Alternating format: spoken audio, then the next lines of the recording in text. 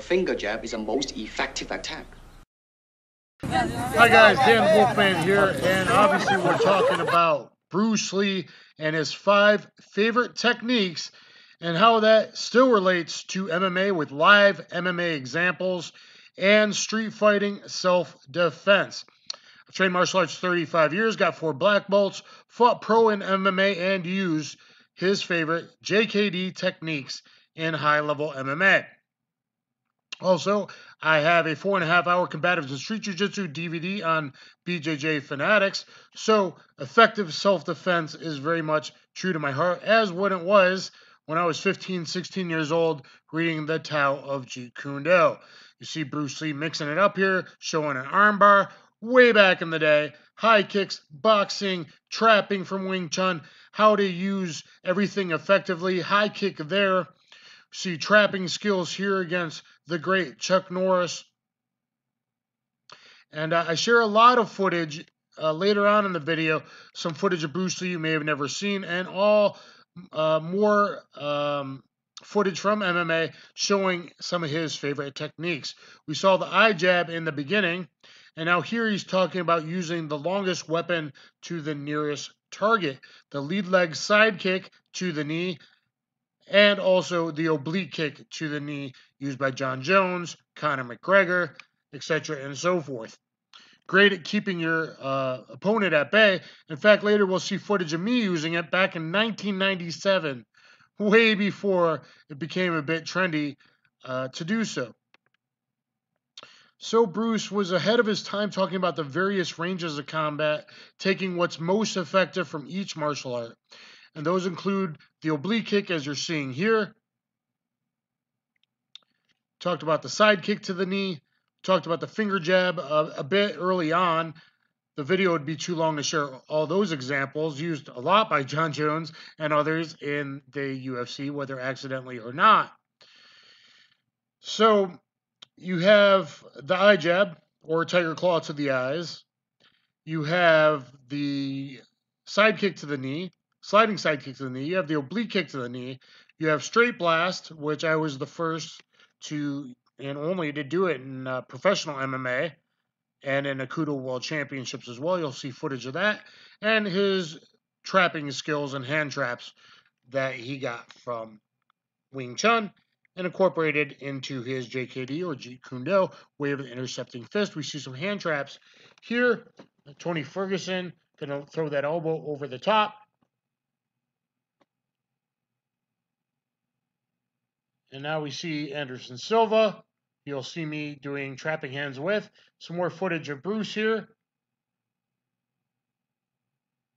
Trapping skills at Long Beach. See a boxer doing it here, pulling that down to land the hook over the top. And Tony Ferguson working the wooden dummy and then applying it in MMA. Hand trap to elbow over the top a couple times here against Donald Cowboy Cerrone. So guys, I hope you like my channel. And a thumbs up, share, subscribe, hit the notification bell. I even have a JKD and Wing Chun playlist, but I incorporate all styles, the best from each, how to blend them together as you go through the ranges of combat, which is what Bruce was an exponent of. See him doing his grappling skills in the opening scene, Enter the Dragon here. Probably learned quite a bit of them. The drawings could actually be copy sketches from Judo Gene LaBelle, who I have a black belt under, Judo Gene and Gokar Shavichian. See the jab now to the single leg takedown. So he was already thinking about not just wrestling, but using striking to set up your entries into takedowns before MMA was really even around. I mean, they really had Vale Tudo in Brazil, but I don't believe he was ever aware of that. So you see GSP here jabbing into his single leg takedowns. See some neck manipulations, leg locks, manipulations, double leg takedown here, the groin punch. Now, Bruce wasn't trying to come up with MMA. He was trying to come up with MMA for street fighting, the most effective way to express yourself for street fights and self-defense. Hence, eye jabs, groin strikes, focusing on kicks to the knee, etc. So you will make yourself a better martial artist if you focus on his 5 favorite attacks. Here's some footage of me. A little bit of film fighting I choreographed within an hour and filmed with this lead in the movie. Here's some Chisao Playful. I'm on double outside. Playful Chisao with Big Country Roy Nelson, who had legitimate Chisao skills. Kind of kung fu-ish takedown I do there. Even he said, do drunken kung fu. So against this football player, here's my drunken kung fu sag headlock takedown.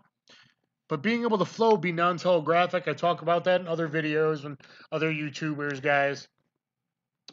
You know, it's about finding the principles and the concepts from various martial arts and making them uniquely your own. How to fight effectively, flow through the ranges of combat, the chaos of combat, as I do Chisao with the great Anderson Silva, and stop the whole press conference, and everyone apparently stopped and just watched. Oh, I landed a punch on him there. So the 3 months I was training at Black House and sparring Lyoto Machida and Roger Gracie and guys like that. So hopefully you guys will enjoy my channel. Let's look at some more Bruce Lee footage here now. Trapping skills and down at Long Beach. I try to take what I thought was the best footage I have in my playlist. Some stuff maybe you've never seen before, depending on how big of a diehard of Bruce Lee you are. But as far as a philosopher to mix the best from each style and put it all together and not just follow what he did, but make it uniquely your own, you got to understand the philosophy behind the man, behind Jeet Kune Do. Here's me doing the first straight blast in pro MMA back in 2000 against pancrase champion Yuki Kondo, who fought Tito for the light heavyweight title. Sliding sidekick, a straight blast at the Daido Juko headquarters in Japan. How to straight blast on the ground to lead you into elbows and clear the path. How to trap on the ground. I've been teaching that for a long, long time and still neglected. And then going into a straight blast there, I got a couple punches in after the overhand right missed at the Daido Juko Kudo First World Championships in 2001. See the sliding roundhouse kick we haven't really covered from Bruce, but he was a big favorite of that. And the sliding side kick to the gut. I also did that against Ken Velasquez when I sparred him, and then regretted it, thinking he'd kick my butt. Some straight blast action. How to use that oblique kick to set up the flying switch kick. The 1-inch punch, showing that it's more of a lat push. Before we watch other footage in the UFC and whatnot, here's footage of me using JKD-ish techniques, fast techniques in MMA myself back in the day, because I had trained Jeet Kune Do and was a fan of Bruce and the Tao Jeet Kune Do and all of that. So there's that straight blast again. I think it's important to take note of that. It was a good opener in the fight against a much more experienced fighter to get in his head. Punching quickly from bottom, flowing, boom, kicking from bottom. Now I'm going to get to a lot of John Jones and Anderson Silva footage, trapping, and knee kick footage, so please stay tuned. And always, thumbs up, share, subscribe. Get down there in the comments. Let me know what you think. Flowing kick punch, flowing through the range. Just front kick to the chin and guillotine back in 1997. Sliding side kick to the leg and chest in 97. That's long before people thought you could even make kicks work in mixed martial arts, called no holds barred fighting. Back then, let's see that straight blast again at the World Championships. He actually used Wing Chun in the fight with Pettis. He trapped his hand and hit him with an elbow once. I'm going to win by some sort of knee stump, to be honest with you. That's how the fight's going to be over. Oh, man, that's a nice technique. A Wing Chun technique. How is that so well? That side kick that he's throwing hyperextends the knee.